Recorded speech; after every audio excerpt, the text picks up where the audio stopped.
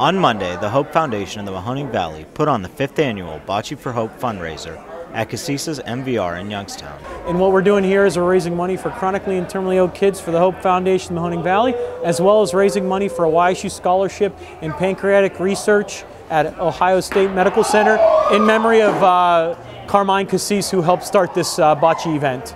When looking to expand the fundraisers of the Hope Foundation, Cassis supported the idea of a bocce fundraiser and helped orchestrate the event. He helped us come up with this event. We were looking for a different event from what we do with our Game of Hope, and he came out and was like, hey, why not have a bocce event? And he helped us start this and really put the right pieces together. The tournament was renamed the Carmstrong Bocce for Hope Tournament in memory of former MVR owner Carmine Cassis, who passed away in June. My mother sat down with Tony and said, Tony, we'd be honored if you wanted to go ahead and make it so tonight's event was called the Carmstrong Bocce for Hope, in honor of my father.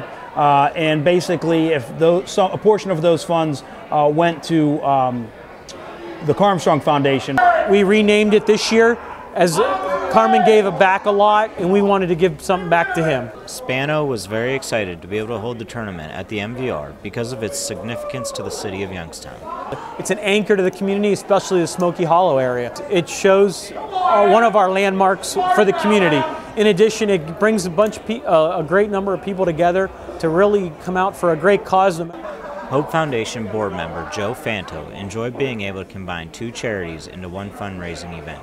With me being part of the Hope Foundation, that meant, I was going to be part of this as well, but I think this meant a whole lot more, and I'm glad we were able to do this for his foundation, the Carmstrong Foundation, and with his son and his wife, and just being a part of that meant a lot, and that's why we're here as well.